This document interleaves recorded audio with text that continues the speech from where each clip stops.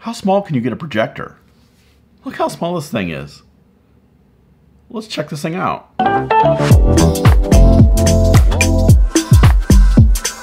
What's going on YouTube? Today we're going to be talking about Fatork's D042 Mini DLP Projector. So this is a 1080p Mini DLP projector.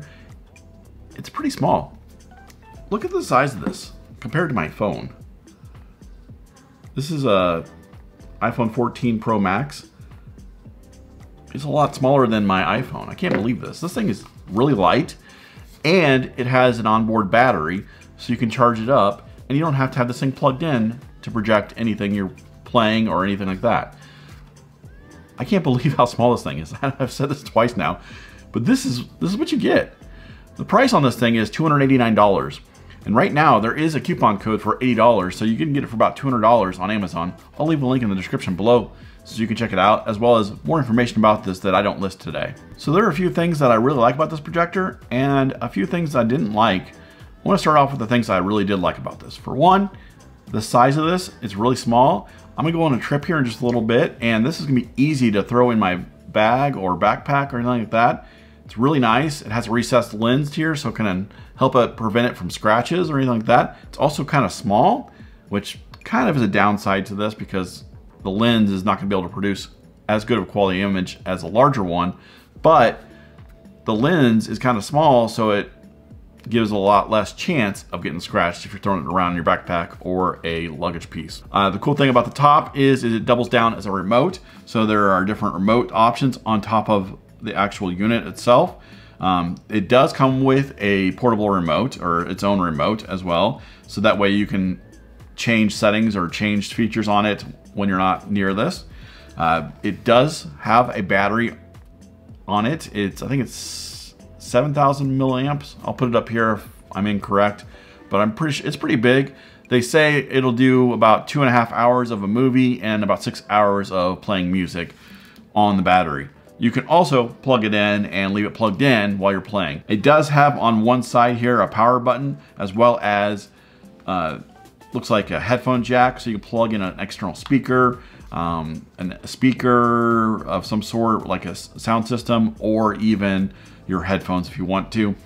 On the side here, it does have a manual focus ring. One thing I noticed on this, what I didn't like about this, is it's kind of hard to get to. Kind of small. It is indented here, so that helps out, but it is kind of a small area to get your finger in there and focus on the screen itself.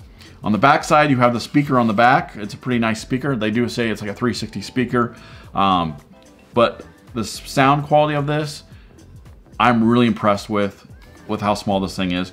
I'll have the sound quality going on later on when we get to see the video footage and what it looks like. It does have a USB port, so you can put in like a micro, or not a micro USB, but a thumb drive with data on it. It has the infrared sensor place area for it, a DC barrel connector for the power, and an HDMI port here.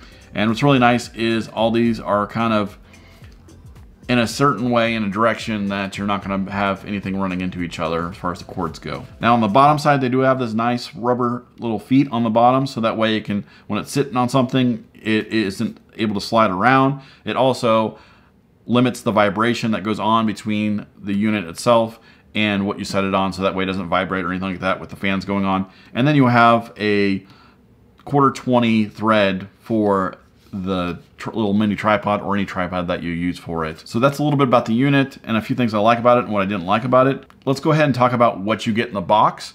So in the box, you do get the actual projector. Shocking, right? I get it. You do get the power cord with the barrel connector.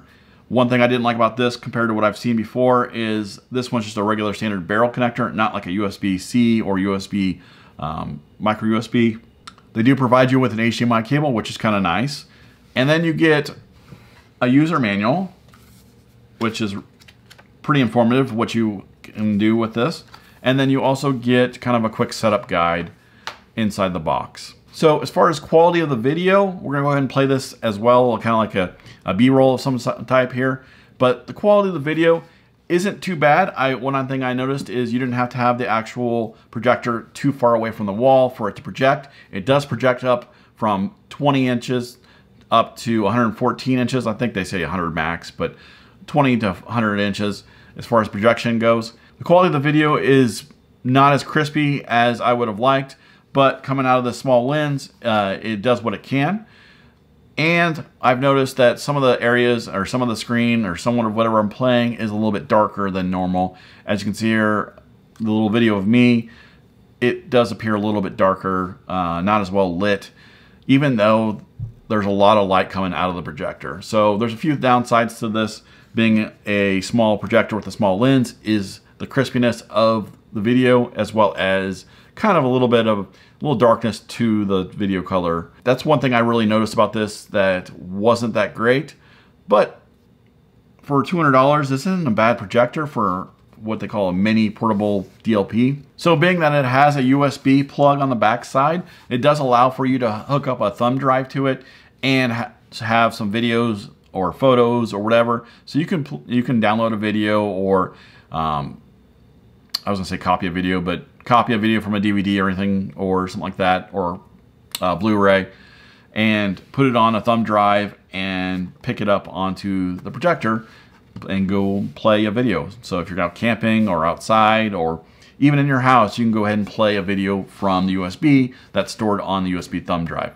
They also have the HDMI port for it, so that way you can hook up a Blu-ray player, DVD player, a Roku, Amazon Fire Stick, whatever, and you're gonna have the capability of that. One downside to this projector, it doesn't have an actual OS. Some different kinds have a Android OS on it, which allows you to download some apps like Plex or something like that.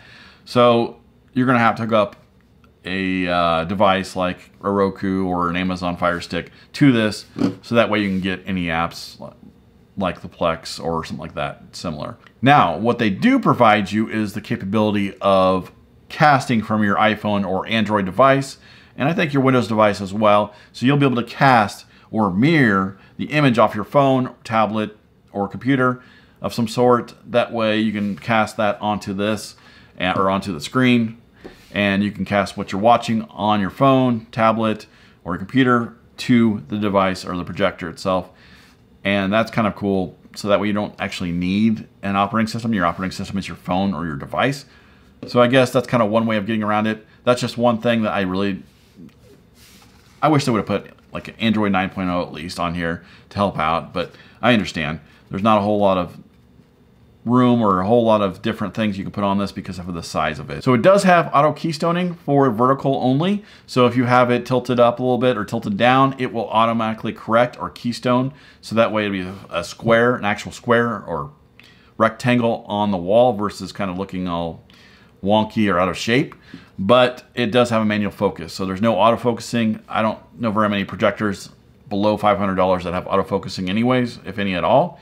So you're not really missing out on there. And plus, sometimes I like to focus myself to get that as crispy of image as possible. So to recap this review on this mini projector, the things that I really like about it is the size of it, the portability of it, the fact that it's battery operated. It has a keypad or a remote on top, so that way you don't actually have to have the remote with you.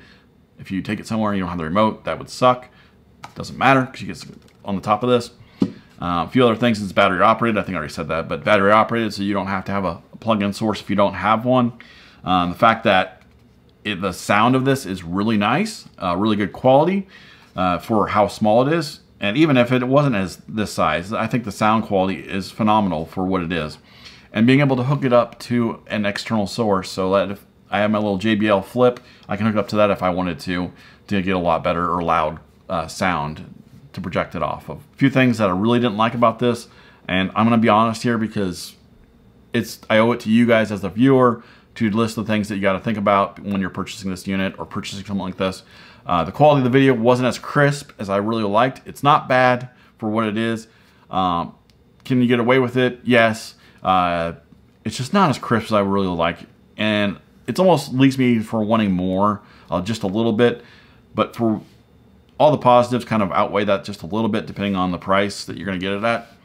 So the crispness is not as crisp as I would like.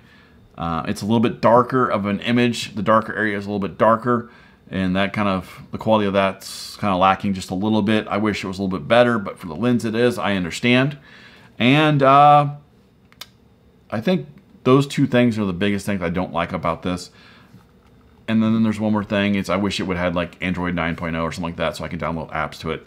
Not a big deal. I'm just going to say it because it is one of the downsides I don't like about it. But the fact that you can mirror from your phone or use the USB portion of it, or even HDMI with a like a Roku stick. Who doesn't have one of those? Or Amazon Fire Stick. Those are the greatest things to have anyways. So those are the 3 things I didn't like about it, but there are a lot more things that I like about this. Again, this thing's $200 right now on Amazon, $289 usually regular. So go ahead and look at, if you're interested in it, go ahead and look at the link below in my description, and you can find a little bit more information about this too that may be something I've missed. If you have any questions, comments, or opinions about this, go ahead and put it in the comment section below. I'd love to hear from you and what you think about this. What could you use this for? Let me know in the comments what you could use this for. If this video helped you in any way, please leave me a like. And if this is your first time to my channel, please consider subscribing, and I will see you next time.